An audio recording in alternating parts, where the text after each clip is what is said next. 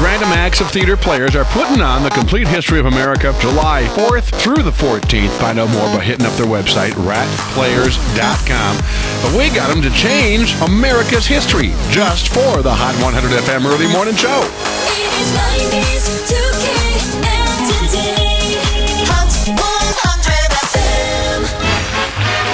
Ladies and gentlemen, it's time to play Queen for a Day. Yay. The show all about your knowledge of American history, and where a lowly housewife, a lowly homemaker, a societally conditioned domestic slave can become queen for a day. Yay. Just by demonstrating her knowledge of American history.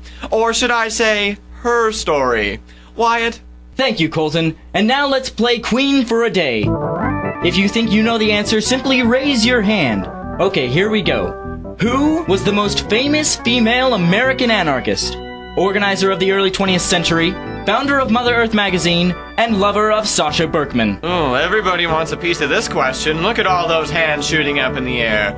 Oh, here's a lovely lady right here. Oh, tell me, dear, what is your name? Janice. And where are you from, Janice? Jerome. Tell me, Janice from Jerome, do you know the answer to Wyatt's question? No.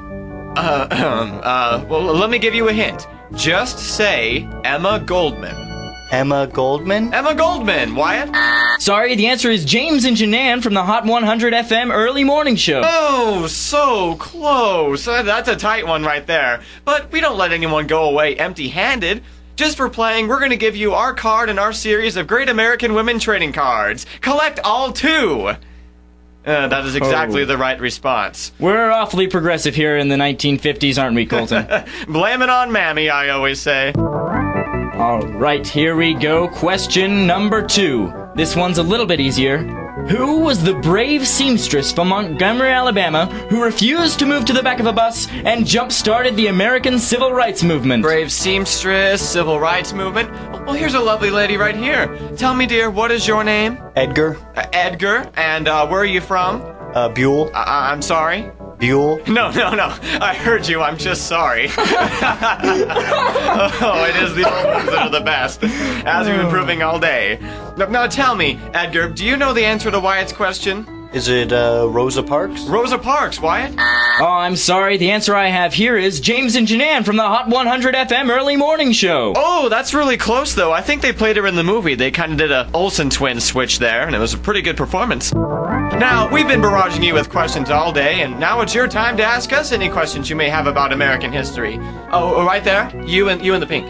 Yes, how did political parties come into play? It all kind of got started at the beginning of the westward expansion, and it started, of course, with the famous Donner Party, which was a big feast that they had on their way to Oregon. And then it just kind of jumped up into political parties, and then we started having these big dinner parties, and politicians would bring over all their friends. Now, wasn't the first spring break actually at Kent State?